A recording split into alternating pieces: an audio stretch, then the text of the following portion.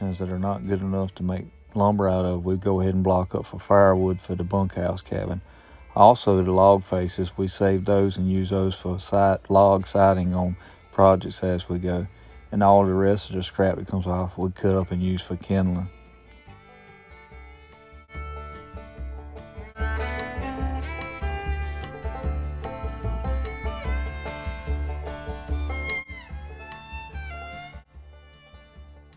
Even the sawdust goes to good use. The clean sawdust that it throws out of the siding machine, we take that and mix it with planer shavings and use it for bedding in our chicken coop, which we in turn put on our garden once a year.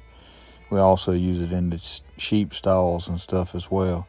The other trashier bark and the stuff that comes out from underneath the saw, we use it as mulch over our berry patch.